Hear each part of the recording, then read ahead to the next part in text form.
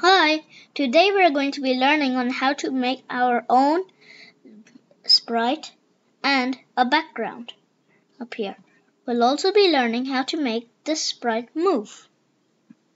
Let's start. First, we'll delete this cat. We do this using the cross button. Now we choose our own sprite. You can pick whichever one you want for your project, but I'll choose a hare.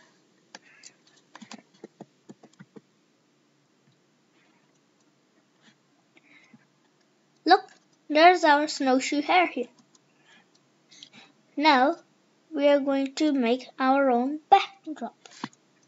We choose it from here and we have lots of different backdrops.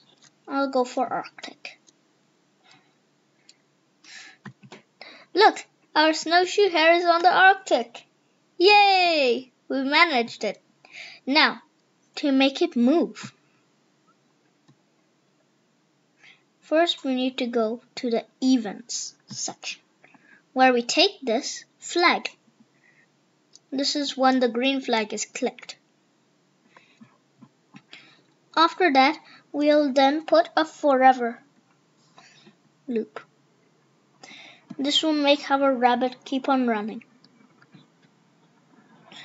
So we'll then go to the next costume in the look section. Too fast. We must slow it down. So we do a wait 1 second.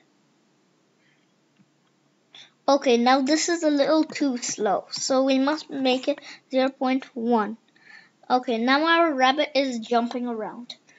It looks quite realistic. What would happen if we took out the forever loop for a moment and put this in? It would just run once and wouldn't keep on running again and again. But with forever loop, it keeps on running forever.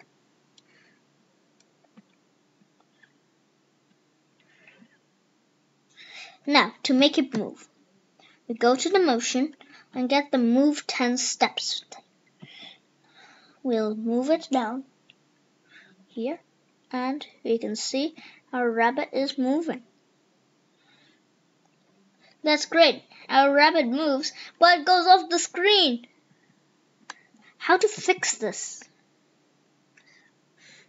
We need to change the X and the Y.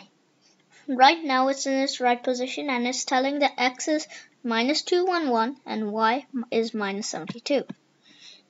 Its auto goes and finds out its value, puts in the go to X, so we don't need to do the work. So then after that we put in the start and we let it run.